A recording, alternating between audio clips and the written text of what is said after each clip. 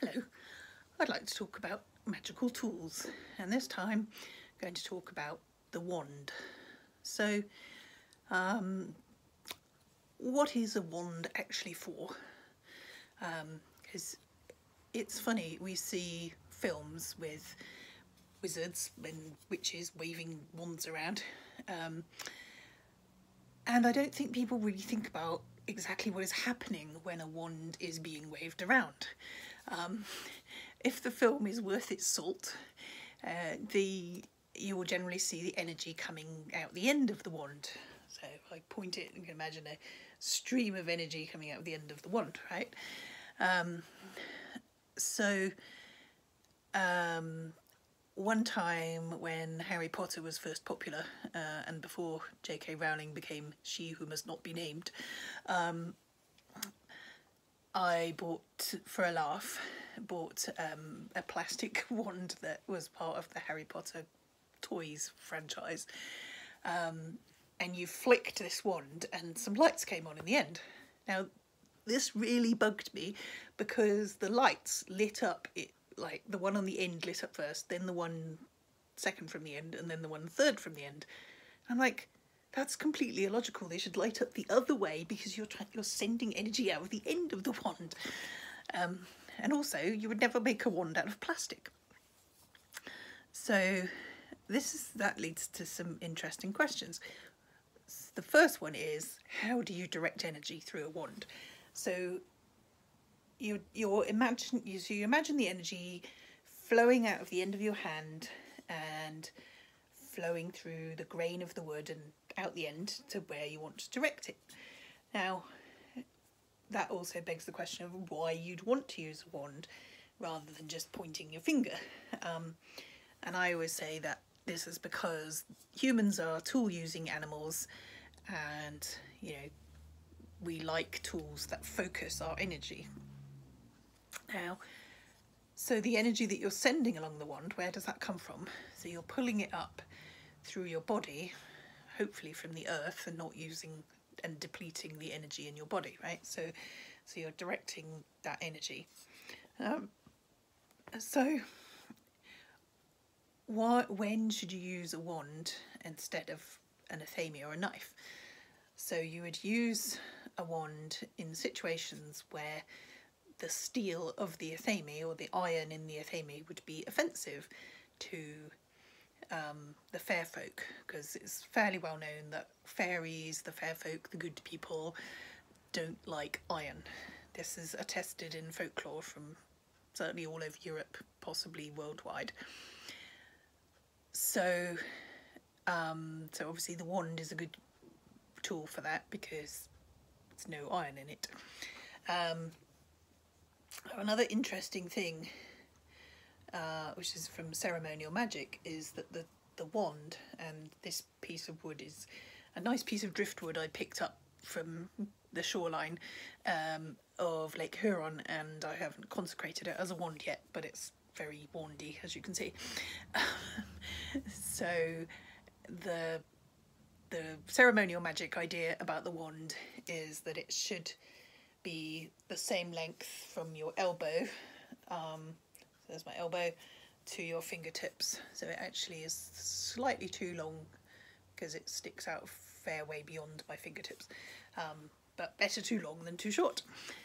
I think the reason why this is important is because magic is a very human practice, and we want things that are actually reflect the body in some way. So for example, the reason that inches and feet and miles are still a popular measurement system in some parts of the world is because an inch is basically this segment of the thumb. That's an inch, hence the expression rule of thumb. If I stretch out my hands like that, the distance between this fingertip and this fingertip is approximately 1 foot, and obviously a foot is the same size as your foot. So I don't think I can get my foot up to the video camera, but yep, that is about the length of my foot. And You know, like if you hold your arms wide like that, the distance between your fingertips is about 1 yard, which is roughly the same as a metre. Whereas the way that the metric system was devised is that they took the circumference of the Earth and divided it to get an even number. So metric is good because it's based on the Earth, but the imperial measurement system is based on the human body. So I think that we have an instinct to measure things with our bodies, and so that's part of why the wand is generally the same length from your... just see, there's my elbow bone there, and actually that's about right, because it is actually sticking like it's on the end of my finger, so nothing needed to do to this wand. It's actually a perfectly good wand. So the other interesting thing about the wand is that as well as pushing energy out of the end of it, you can also pull energy through it. And actually I learned this one from Harry Potter as well. Oh dear. Remember that scene where Dumbledore puts the wand up to his head and sucks out the unwelcome thoughts and then decants them into the pensive? And yes, you know, you can suck energy out of things and decant it into somewhere else, rather like a pipette, or a turkey baster. So yeah, the wand is actually quite a versatile tool for directing energy and magic. It's also useful if you're doing healing or something like that. You could point it at the very specific bit of the body that you were trying to heal. And I believe that the most effective material for making a wand out of is wood. You can direct energy, you can get crystal wands and you can direct energies through a crystal wand. I think it's harder to push energy through a crystal wand. Don't know, try it, see how you get on. You know, next time you're beside the seaside or the lakeshore, have a look out for nice bits of driftwood that you could use as a wand. Also, this is very nice and light, which is good. So yeah, that's my thoughts about the wand. And the painting you can see behind me, still got Lydia Knox's painting over there. It's the Lydia Knox gallery over there. This painting behind me is by a lady called Deborah on Instagram, and she goes by Deborah Art and Soul on Instagram if you want to check out her work.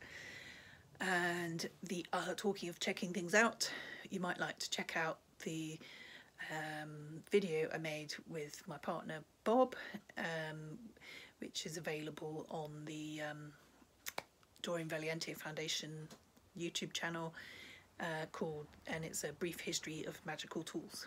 So have a nice day, blessed be, take care.